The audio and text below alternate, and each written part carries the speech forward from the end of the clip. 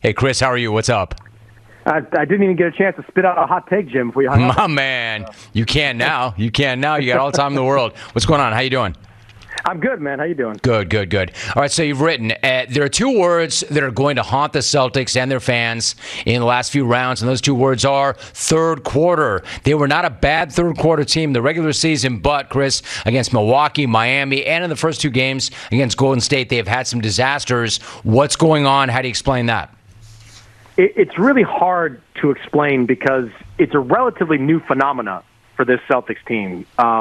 Like you said, regular season, they were plus 2.7 in the third quarter. Playoffs, they were minus 0.8, which is bad, but not catastrophically bad.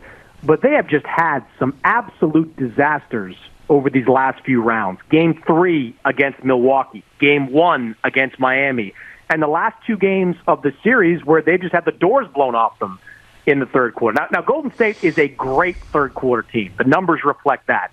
But the Celtics, after playing the Warriors like nip and tuck for the first two quarters of both games, should not be getting just annihilated in this quarter. And look, I don't know that there's a X's and O's answer to it. I think in a way it's just a mindset that you come out with. You've got to be as prepared from the opening minute as your opponent is. The Celtics haven't been that way. I mean, if I'm Ime Udoka, I almost think outside the box a little bit. Like, all right, we go back to the locker room, and instead of talking about the first half, we, watch CeeLo Green in the halftime show. Like, I don't know, like something different.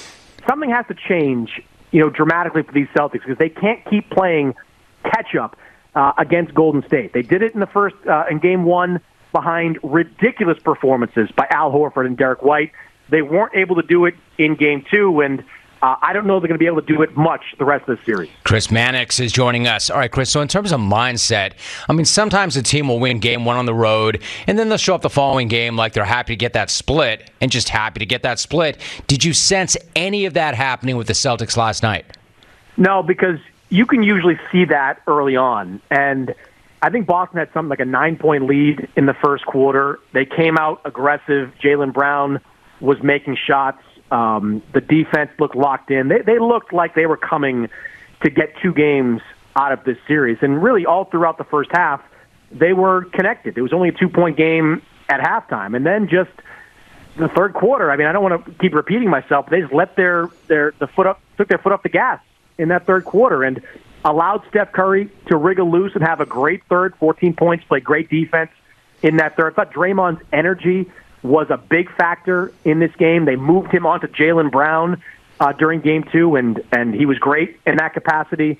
The Celtics got to find a way to match that energy. Simple as that. Now, you can say, and you might be justified in saying that, they go home, they have the home crowd behind them. It's going to be rabid in Boston for Games 3 and 4, but they have to make sure they channel that because Golden State, even on the road, is going to play with a high level of energy in this series. We're talking to Chris Mannix. You actually mentioned a couple of things I wanted to ask you about. Draymond Green coming out with the kind of energy and aggression that he did. Also, Steph getting off the way he did. Let me ask you this. If you're Steve Kerr, how concerned are you about the fact that Klay Thompson got loose in Game 5 of the conference finals, but since then, Chris, he's 10 of 33, including 4 of 15 from deep.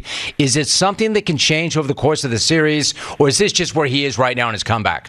Yeah, this is where he is, Jim. I think if you leave Klay alone for standalone jump shots, he's still going to make them like the old Klay Thompson. If you ask him to do a lot more, he's just not going to be able to do it. I mean, it's not to say he will never be able to do it again, but he is just several months into a comeback from 2 major injuries. It's asking a lot for a player to be able to move like he once did, defend like he once did, and shoot kind of anything outside of stand-up jump shots like he once did. I was talking to people in Dallas about this, and they were saying a lot of the same things. Like, Klay's still dangerous when left alone, but if you ask him to play off the dribble, if you ask him to defend quicker guys, he just can't do it right now. So I think, if you're Steve Kerr, you've got to find ways to open up Klay for those standalone jump shots, because otherwise it's just going to be really difficult for him to have big nights. Chris Mannix is joining us. Chris, Boston does not necessarily need Marcus Smart to go for 18 the way he did in Game 1. And it might not be fair, for instance, to expect 26 from Al Horford every night, right? But how do you explain their combined 4 points last night? Yeah, I can't. I mean, Marcus missed a lot of shots, and that's something that he has to work on because he was open for some of those shots. And if you left open, you got to make them. Golden State, their defense, they're going to leave you open. They'll leave some guys open. It's the way their defense is kind of built, where they scramble around, pay a lot of attention to Jason Tatum. Somebody's going to be open. And when you're Marcus Smart and Al Horford, if you're open, you've got to take some shots. But Al Horford got frustrated a lot in Game 2. He had a lot of point-blank shots he just missed. Like, he was 3 feet, 4 feet from the basket, and he was just missing off the side of the rim. And I thought that kind of roller coastered a little bit for him. And by the fourth quarter, it was garbage time for everybody out there. But both those guys, they don't have, to your point, they don't have to score 20, but they've got to score like 12 to 15. They've got to be efficient doing it. They've got to be low turnover. That's the big thing we haven't talked about. 19 turnovers was a disaster for Boston. 11 live ball turnovers, meaning they turned the ball over in the open floor, and that led to points for Golden State, 33 points for Golden State to be exact. I mean, that can't happen. And we can talk adjustments, Jim. In a lot of ways, basketball is about that. It's about the nuances of it. But if you commit 19 turnovers and your opponent gets 33 points off them, you're not going to win many games. It's as simple as that. So that's the big number the Celtics have to clean up going into Game 3. Don't turn the ball over quite as much. Chris Mannix, my guest. You're right. We had not talked about that, but I was going to talk about that. I want to emphasize that point. 19 turnovers leading to 33 points. Boston allowed 10 points off turnovers only in Game 1. So on some level, Chris, I feel like whoever turns the ball over less is going to win. Let me ask you this. You recently had a conversation with Danny Ainge about this Celtics team and their road to the finals. What did you take away from that conversation about how he built this team and what he saw in some players that maybe others did not see?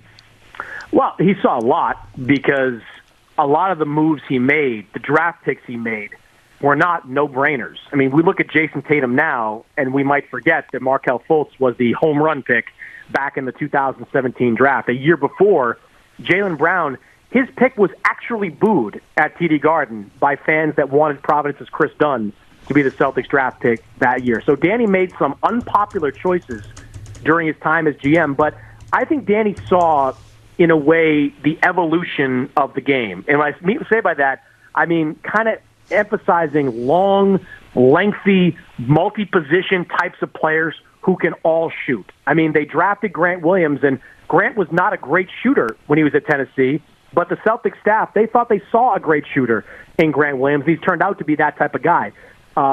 You look at the Tatum, Brown, guys like that they've drafted. These are all guys that play multiple positions and who can shoot the basketball. And that's something that's become a premium in today's NBA. And I think Danny recognized that early. Now, Danny was great, but this team definitely needs Brad Stevens too. I'll take to my grave, Jim, that Danny doesn't make the trade to get Al Horford because you have to include a first-round pick. Danny doesn't make the trade to get Derek White because you included a first-round pick and swap rights down the line. So these were moves that Brad Stevens made that I don't think Danny Ainge would have, and that's a big reason why the Celtics are in the finals, too. Really interesting. Chris Mannix joining us. So before you go, Chris, really quickly then, where does that leave Utah? Ainge, of course, no longer with Boston. He's with Utah Jazz now. The Jazz announced yesterday Quinn Snyder is stepping down.